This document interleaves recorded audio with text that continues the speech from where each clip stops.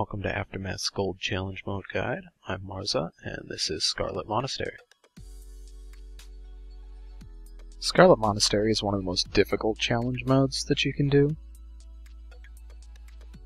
For this first pull, you want to target this pile of corpses. It will keep spawning zombies.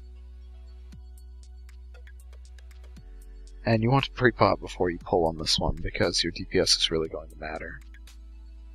Once the pile of corpses goes down, there's a Scarlet Flamethrower, which you can see is already dead, and 2 Scarlet Centurions. Usually those 3 will be fairly equal in life, and you'll want to switch between them and kind of cleave them down. As we kill this group, we're going to move on. The 2 headstones in this graveyard here, you want to run fairly close to the edge of them in a straight line out, like I just did. Otherwise you will aggro the group in the middle of the graveyard, and if you go too far the other way you will aggro the group on the wall. Here we pull both packs of groups onto the middle with the boss, and I'm channeling a snare and stun. You don't want to put very much damage into them, preferably none, until after the tank is away.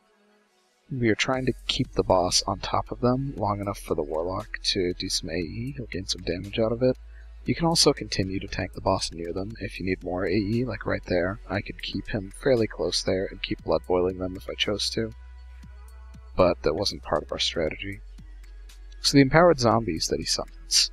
If you have a DK in your group, they can control undead them to get a little bit of extra damage and to get a little relief for your tank and healer because they hit fairly hard. If you don't have one, that's fine. Just off-tank them the whole fight. You will probably get 2. You also want to interrupt the Spirit Gales that he casts, if at all possible. They put a circle underneath the tank that does a fairly nasty magic dot if you continue to stand in it. It leaves a debuff, so it's really easy to see when you're standing in it. And if you have several melee, then they'll be able to keep it interrupted, and they'll want to, so that you're not moving the boss around too much. You can see here the second zombie spawns, and we're just off-tanking it for the rest of the fight.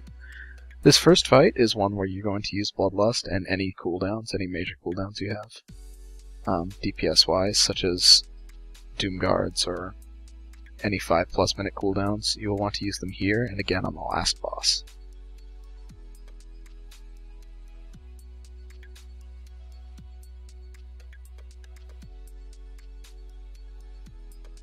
I should note, although you are using cooldowns, you cannot use a DPS potion here. You will be using an invisibility potion. There are actually several ways to proceed through this instance with different potion usage. For this pull, to get the correct amount of mobs in the instance, we opt to pull these 2 yellow mobs. If that patrol were not there, we would simply kill these 2 yellow mobs before we pulled it. Since it was, we pulled all of it together, and I'm using Icebound Fortitude and all of my other cooldowns, as well as stunning these mobs to prevent them from casting. Our druid has gone tree form as well. This is possibly the heaviest damage pack you will find in any challenge mode. As the tank, I try to target the Zealot and get his heals. He doesn't do a lot of damage, but the heals will be nasty. All the DPS should be focusing the Scarlet Purifiers. The Purifiers will cast Cleansing Flame or Purifying Flame, and it's a single target nuke on your tank for about 160,000 damage. And there are 2 of them in this pack. They also do Flame Strike that does significant AE damage on the floor. The Judicators that we pulled, the 2 yellow mobs, do a stun, so ideally we don't pull them with that pack, but if the timing lines up that way, you don't really want to fiddle around with it. You just want to pull it all and hope that you can get it. Here we clump up by the window and use an 18-second invisibility potion with a roar. You can also use 15-second invisibility potions with a aspect of the pack.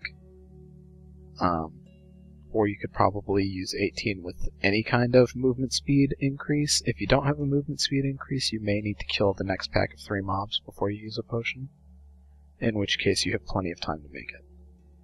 So here, we don't want to aggro any of these other mobs, so I'm waiting for the boss to patrol away. We're going to fight him in this fountain. As you can see, there are mobs on the left and the right. We don't have a whole lot of room to fight him on. The range needs to be disciplined and make sure that they are never running out of that Firestorm kick and into mobs. They have to run towards me. And I'm facing him towards the waterfall so that I can just run away from the Blazing Fists without it hitting anybody else. The Blazing Fists do a lot of damage. Your tank cannot just stand in them on challenge mode. The Firestorm kick does not do a terrible amount of damage early on, but as he gains stacks of his buff that causes him to do more fire damage, it will start to do a lot. It will pretty much get into 2-shot range by the end of the fight. People need to be very quick reacting to it. Also, around 40% or so, or 50%, he will get another buff, Scorched Earth right there, where he starts dropping patches of fire everywhere that he walks. You can see there's a patch where he was just standing. Try to keep him in the same patch all the time, so that the melee don't have to worry about avoiding it. And it should never be a factor. Nobody should ever step in it.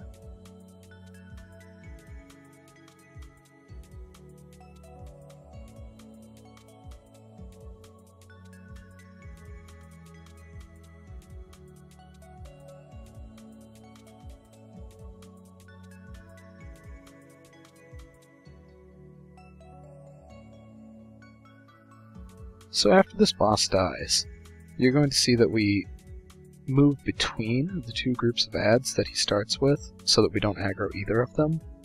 You'll see 2 benches on the edge of this fountain. You want to align yourself directly in the middle of them, so that you are walking down the middle of this tile right here. If you go any farther to the left or right, you will aggro more. We double pull these 2 solo purifiers while our healer is drinking, because he wasted a lot of mana on that boss. It does a ton of damage. And all of the pulls in this cathedral you have to kill. They aggro with the last boss, and they are all fairly damaging as well. The idea with this next pull is to pull this group and LOS it behind the pillar. Unfortunately, not everybody else was behind the pillar with me, so you can see that it goes a little haywire. We managed to pull this out, but ideally, you get them tightly clumped on the pillar, you stun them, and you burn them down. As always, the Purifiers are DPS targets, and the Zealots are tank interrupt targets because of the heal.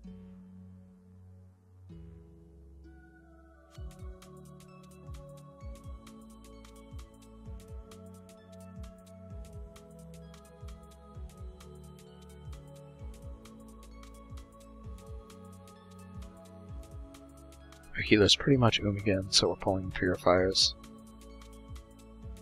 We tend to let the healer mana dictate what we pull in this particular room. If your healer has a lot of mana and you have cooldowns, it would also have been fine to pull the second large pack on the left.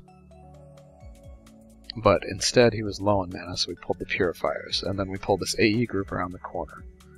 This Scarlet Zealot that I'm targeting is the same as all the rest. It has a lot of health and it heals. The Scarlet Initiates have much less health, but they also heal, so you want to get this whole group stunned and AE down as quickly as possible.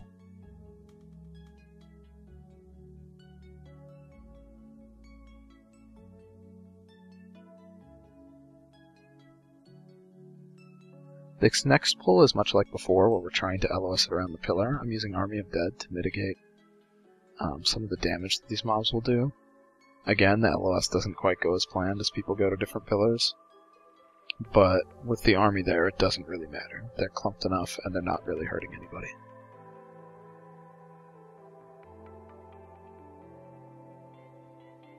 You also can see that we got one of the patrolling mobs, the Judicator. This room has mobs that patrol from the far southeast section, or the left as you're looking in towards the boss. They spawn probably every 30 or 40 seconds, and they walk out and they despawn, and it will just keep respawning, a Judicator. They do count towards your mob kill limit, so it can be somewhat random how many mobs you need at the end here.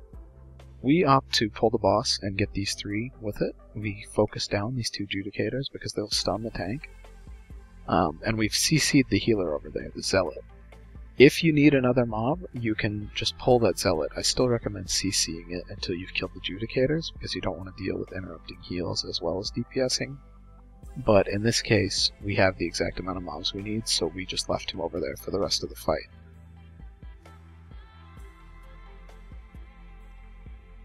This first boss doesn't really do anything. The commander, he does this bouncing around thing. We don't typically have a melee-heavy group. If you do, you'll want to clump up on top of him so that he's not moving around so much. And we do that at the end of this video, but you can see that we weren't right here.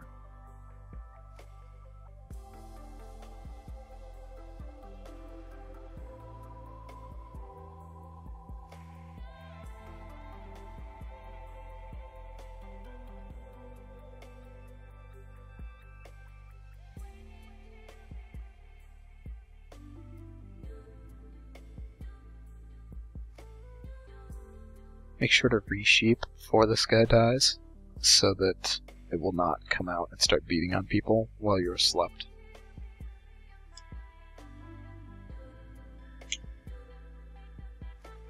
So White Mane is slightly different from on the Heroic mode. You're still going to want someone designated to interrupt the Mass Resurrection, which in this case is me, but immediately after she casts Dominate Mind, 1.5 second cast, all of your DPS who can focus on it need to focus on interrupting that. I believe it can be slowed with Curse of Tongues and Mind-Numbing Poison and such, but it is a very fast cast, and if it successfully goes off, someone in your party will be mind-controlled for 30 seconds, which is far too much lost damage for you to realistically get a gold your first time out. So right here after the sleep breaks, we just reapply CC, make sure to interrupt the Mass Res again, and you burn down Inquisitor Whitemane, interrupting Dominate Mind, and then you hop on the Commander, and hopefully you have enough time left to get it. You need about 4 minutes to get a gold from the time you engage this boss. So, good luck!